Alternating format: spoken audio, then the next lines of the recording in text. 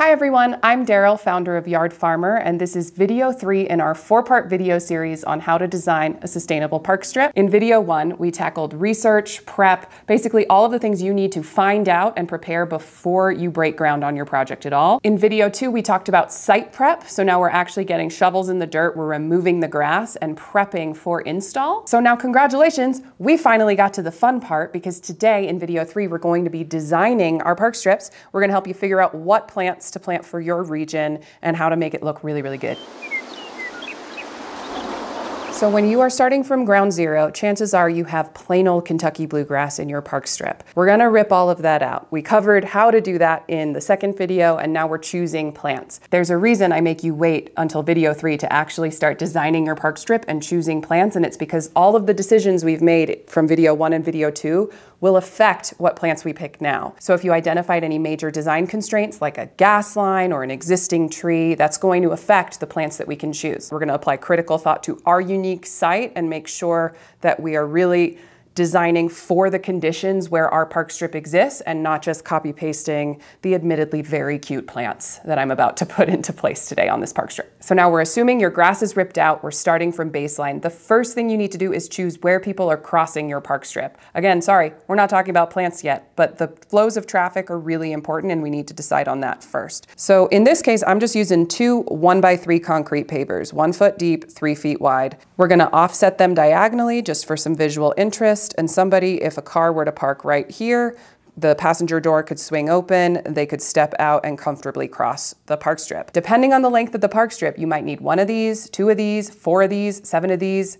If you live on a corner lot, just go out and stare at the street. Imagine where a car would park if they were pulling up to your house. That's where I would place these crossings so that we're not trapping people between the curb and your plants. Once you have those flows of traffic established, the pavers, flagstones, stepping stones, whatever you want to use are down. The next thing you can think about is trees. If you already have existing trees in your park strip, go ahead and skip this part. But if you don't, it would be nice to get some in. And what's great is that every city has a list of approved street trees. So you truly don't have to get decision paralysis for this. Go type in your city approved street trees into Google. The PDF will come up. It's usually a list of 15 or 20 trees. I guarantee you on that list, less than 10% of them are going to be native trees. So if that's 2 trees, 3 trees, 4 trees, congratulations, that's your list of trees to choose from. Pick the one that speaks to your soul the most, but they're all approved for your park strip, so you're allowed to plant them. It's that easy to make a decision. In this case, I'm using a serviceberry because it is a really kick-ass native tree, and it also happens to be edible, and the birds really love it, so it's wins all around. You're going to be placing that in your park strip where there's enough space that if a passenger door is going to swing open and someone's going to step out, they're not going to have to limbo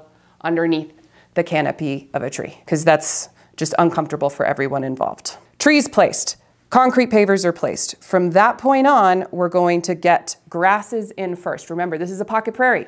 This is a mini meadow, so grasses are kind of king here, and we have a limited number of grasses to choose from because we have to stay limited to 24 inches and below in most municipalities. Again, apply critical thought to your unique site, because if you're allowed to plant things that are 4 feet tall, then a whole new world of native grasses has just opened unto you.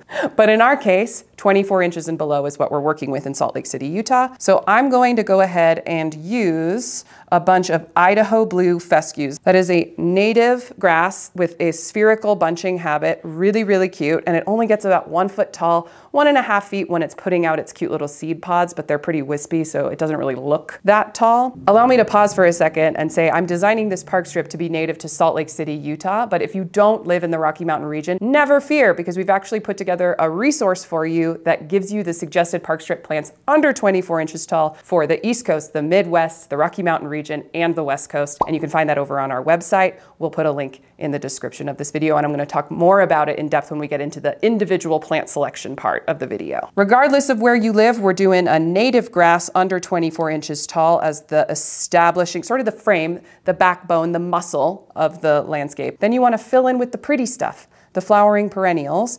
And if you want to keep it really simple, I'd say just pick a complementary color palette. So blue and orange, or purple and yellow, something that's opposite on the color wheel. In my case, I'm using a native aster and a soul dancer daisy for a little pop of purple and yellow. I might throw a little common yarrow in there for some additional buttery yellow goodness, maybe some Rocky Mountain penstemon for that purple, but I'm just staying in a two-tone color palette because I don't want things to be super chaotic and I don't want to overcomplicate my design and get decision paralysis. Once you have your native grasses, you've got 3 or 4 flowering perennial types. You can use multiple of these, right? You can see here that I've got 1, 2, 3, 4, 5, 6 soul dancer daisies pictured. And the park strip keeps going. So I'm actually buying probably 12 or 14 soul dancer daisies. The asters are peppered here as well. But as far as the actual number of plant types, the variety of plants that you're gonna purchase, it could be 3 or 4 plants max. You don't have to go absolutely nuts with this. And you're gonna pepper those throughout until you just have these little gaps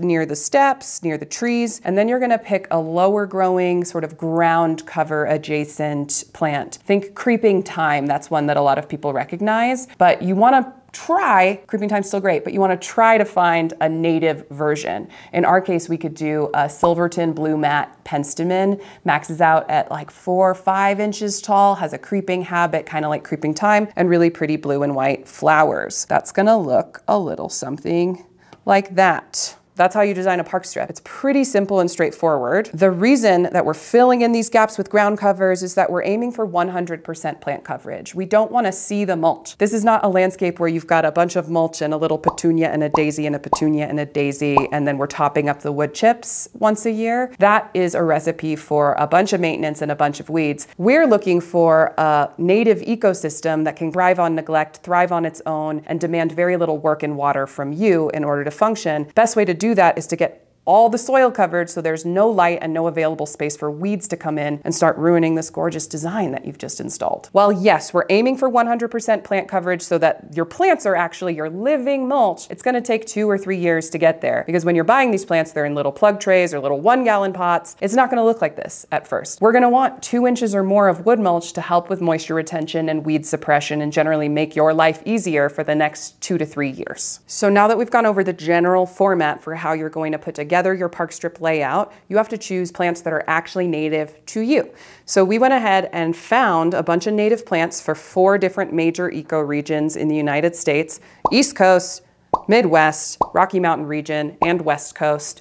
And we've pulled our favorite park strip friendly plants that are 24 inches and below. We put them on the resources page of our website so that you have all of these videos and all of those plants accessible in one place. Head on over there. There's a link in the description of this video. So let's start on the East Coast. We're gonna pick out our grasses first. You only need to pick 1 or 2 types. I would do a purple lovegrass, maybe a poverty oatgrass, or a combination of both if I was in a relatively dry-ish and full sun site. Again, you have to apply critical thought to your unique site. So if you're getting a ton of water from the street or stormwater runoff, or a downspouts pointed right there, or you just live in a place where it rains a ton and there's always standing water in your park strip, do a sedge. Do something that's adapted to like a more wetland region native to you. So now that the grasses are in, you want to add in your flowering perennials. You could keep it really simple. Let's pick 1 purple, 1 yellow. We'll do a wild geranium for a purple and a Maryland gold aster for the yellow. Fill in 2 things there, 3 things there, pepper them throughout the park strip. Then we're just filling in those empty spots with a ground cover. So for native ground covers to the East Coast, I'd do something like a white avens or maybe a creeping phlox, or maybe I'd even do both of them and just pepper them in together. So if you live in the Midwest or the Rocky Mountain or the West Coast, I'd apply that same principle, but using your native plants. Again, you can find a comprehensive list over on our website. For park strips in the Midwest, I'd do something like an echinacea, purple coneflower, or a common yarrow mixed together along with a blue grama grass. For the Rocky Mountain region where I live, I'd do maybe like a blue and orange with a Rocky Mountain penstemon and a scarlet globe mallow, and then use a blue grama grass, maybe an Indian rice grass. And then for the West Coast, I would do,